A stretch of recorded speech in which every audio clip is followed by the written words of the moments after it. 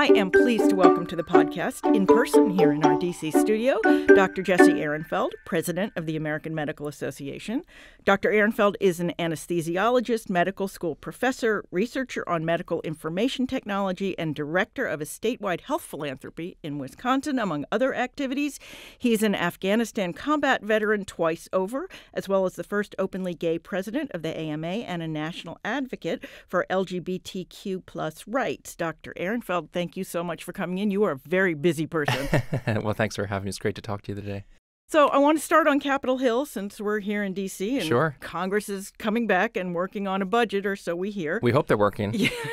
I know physicians are facing, again, a cut in Medicare pay, but that's not the only AMA priority here in Washington at the moment, right? Well, it's a big one for us. And, it's really painful that you turn the clock back January 1 and 3.37% Medicare cut to physician payments. It's unconscionable. And so we're optimistic that we can get a fix, hopefully retroactive, as the omnibus consolidation work goes forward. There's sort of this January 19th deadline coming up, but we can't have it. Physicians continue to struggle. My parents lost their own primary care physician because of a challenge with their primary care doctor not being able to take Medicare anymore. And what we're seeing is more and more doctors just stopping seeing new Medicare patients or opting out of the program entirely. So, every other provider under Medicare is actually fighting for how many increase they're getting, while doctors are getting cut. So we're hopeful that we can solve this, but it really is something that is just urgent for us as an association. I thought we took care of this in 2015. I feel like it's Groundhog Day. I covered it every year from about 2003 to about 2015, and then we solved it briefly. Well, we solved one problem and replaced it with another, unfortunately. And, the doomed SGR did die in 2015. The sustainable growth rate problem that did lead to those year-end patches. And unfortunately now, though, because of budget neutrality rules and other, we'll call them features of the program, we're in the situation again. We do have optimism, though, that we might get some standing inflationary updates. There was the introduction of a bill last session, and we hope that can be something that does move forward once we get through this time-sensitive issue to deal with the 3.3% cut. So I feel like the physician shortage is kind of like climate change. People have been warning about it for decades, and suddenly it's here. It's here. People having to wait weeks or sometimes months to see a doctor. Obviously, like with climate change, it's going to take a while to get out of the hole that we have dug. I know we've seen the establishment of several new medical schools, both allopathic and osteopathic, in the past decade.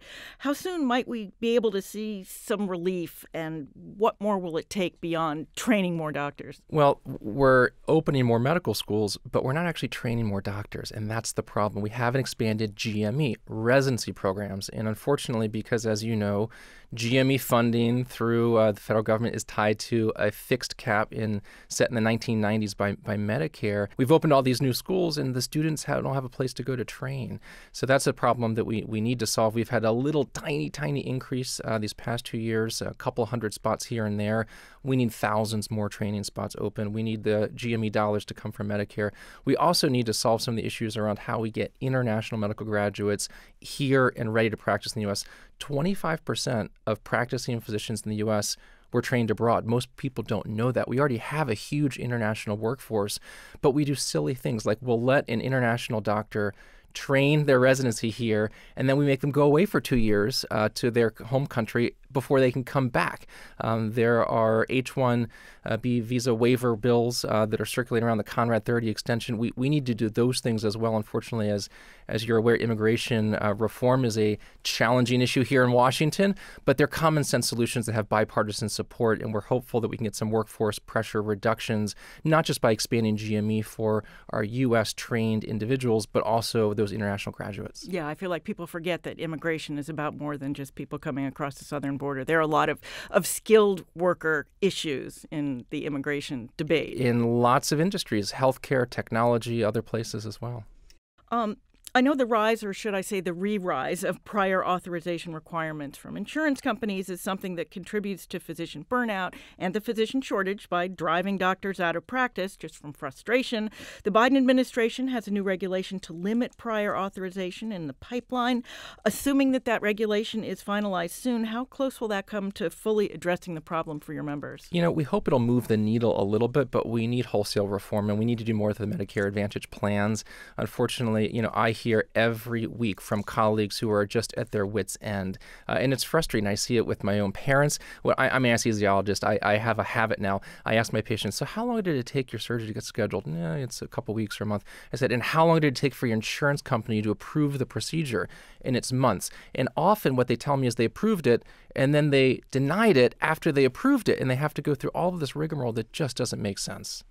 So you think that Congress is going to need to step in at some point, or is this something that can be worked out? I think we're going to have regulatory relief from Congress, and we're pushing for that through our grassroots network. Certainly, we try to bring all the third-party payers together.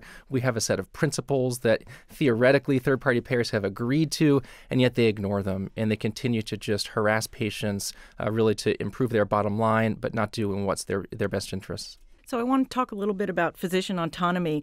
Since the overturn of Roe v. Wade, we've seen an increasing level of what I call legislators practicing medicine. Now we have the Supreme Court. It's okay if they have an MD. Yeah, that's true. Now we have the Supreme Court, none of whom have an MD as far as I know, about to decide whether doctors facing women with pregnancy emergencies should obey state abortion bans, the federal EMTALA law, or their medical ethics, all of which may conflict. What's the AMA doing to help doctors navigate these very choppy and changing legal waters? Choppy is a good word for it. It's confusing. And since the Dobbs decision came out, we have been working with all of our state and federation partners to try to help physicians navigate this. And I can tell you, it's unbelievable that now physicians are having to call their attorneys, the hospital legal counsel, to figure out what they can and can't do. And obviously, this is not a picture that supports women's health. So we are optimistic that we might get a positive ruling with this EMTALA decision on the Supreme Court. But obviously, there's a long way that we need to go to make sure that we can maintain access for reproductive care. You're younger than I am, but when I was growing up and covering this, the AMA didn't want to talk about abortion because it was controversial, and now certainly in the last 5 or 10 years, the AMA has come out. Do you think that's something that has dawned on the rest of the members of the AMA, that this is not necessarily about abortion, this is about the ability to practice medicine? Well, look, if you look at some of these socially charged restrictive laws, whether it's in transgender health or abortion access or other items, we take the same foundational approach, which is that physicians and patients ought to be making their healthcare decisions without legislative interference. So, and you've anticipated my next question, it's not just abortion and reproductive health where lawmakers are trying to dictate medical practice, but also care for transgender kids and adults, and even treatment for COVID and other infectious diseases. How big a priority is this for the AMA, and what are you doing to fight the sort of pushing against sort of scientific discourse? Well, we will always stand up for science, and it's so important that as an association we do that. Our foundation in 1847 was to get rid of quackery and snake oil salesmen in medicine, and yet here we are trying to do some of those same things with misinformation, disinformation, and obviously, even if you look at the attack on PrEP, pre-exposure prophylaxis for HIV prevention, an important part of the Affordable Care Act, right, making it basically zero out-of-pocket cost for many Americans, those things are just unconscionable. We have treatments. We know that they work. We ought to make sure that patients and their physicians can have access to them. What about doctors who are pushing things that to be not helpful? We call them out, and we would encourage others to call them out. If somebody is trying to sell something that's inappropriate or do something that doesn't follow the evidence, we need to call it for what it is, which is inappropriate. It's not just legislators who want to practice medicine these days. We also have the rise of artificial intelligence, which I know promises both huge advances. I'm real, by the way. Yes. Yes, I can attest that you're real. At least you seem real. But obviously, artificial intelligence can portend huge advances and also other issues, not all of which are good. How's the AMA trying to push the AMA more towards the former, the good things, and less towards the latter, the unintended consequences? Well, we're really excited about it. I'm excited about it. I have an informatics background, so I believe that there is so much power that these technologies and tools can bring, but we need to make sure that the technology is an asset, not a burden. And we have all lived through the painful rollout of electronic health records where that just was not the case. So we did we do routine surveys, data is nationally representative sample in August of this year. It's on our website. An equal number of physicians are excited about AI as they are terrified about AI, are anxious, concerned, right? And we need to make sure that we have the right regulatory framework. We're very appreciative of the ONC rule that came out of HHS at the end of last year. Certainly the Biden administration's whole of government approach we think is important, but that is no substitution for regulation, and we need to make sure that we have appropriate regulation.